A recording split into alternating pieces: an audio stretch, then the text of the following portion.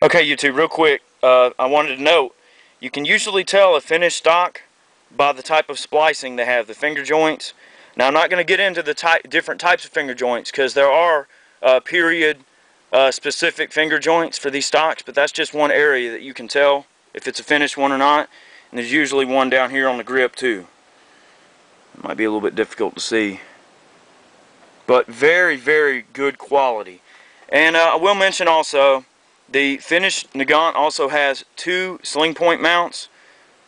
You see the one on the bottom of the stock, and then there's a side mount sling for your mounted troops and things like that, your ski troops, whoever else. Okay, YouTube, we talked about the stocks, a few of the different stocks. I also forgot to mention with the stocks that they do have laminated wood stocks for the Mosin Nagants too. You'll know a laminated stock because it has the lines in it and everything.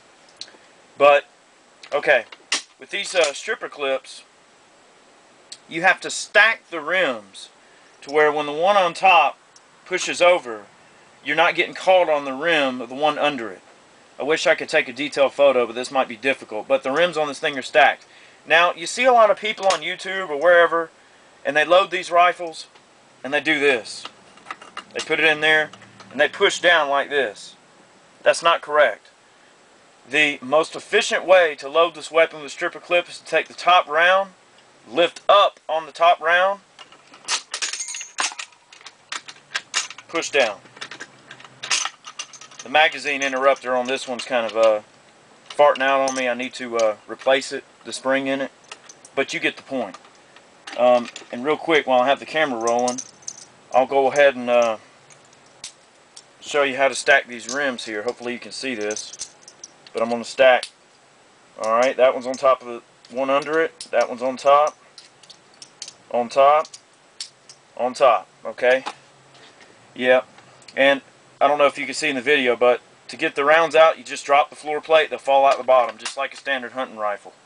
Alright, I'm going to set this M39 right here. Let's load this, this M38. Okay, again. Insert in the stripper clip guide, pull up as you push down. Ready to go. This has just been kind of an informal, kind of crash course review on the Mosin Nagant. I know that I kind of have the gift of gab when it comes to this stuff, and that's why I leave the reviews to more short-winded people. And I know this video is probably going to be 2 parts or more, but I hope this whets your appetite, and if you've been thinking about a Mosin Nagant, maybe you'll, think to pick one up. I could go into a lot more detail about the history of this weapon. It has a lot of very interesting history, things like that. Very good design, very, good overall shooting rifles. Military surplus ammunition is cheap, readily available.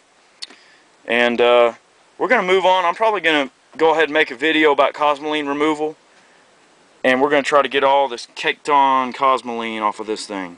I may not get to it today, but here soon.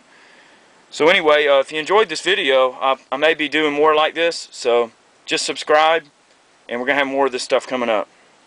Thanks for watching.